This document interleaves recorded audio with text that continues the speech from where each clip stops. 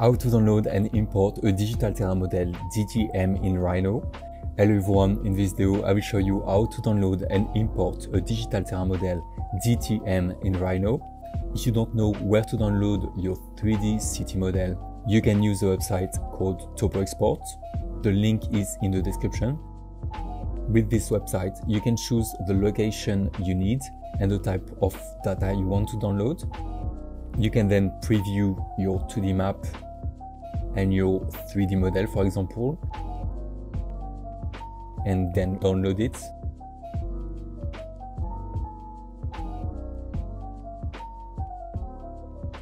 Once the file is downloaded, I will place it on my desktop. Then I right-click and select Extract.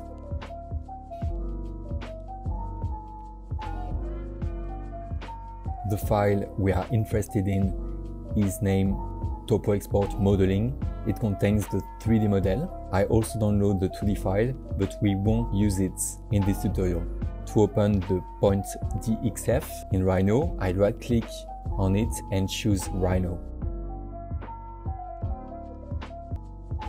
My file is now open. I can double-click on the perspective view to display it full screen.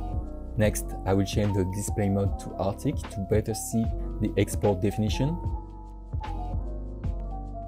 I will also change the 3 layer in green color. And here we go. As you can see, all the layers available on TopoExport are included in the final file.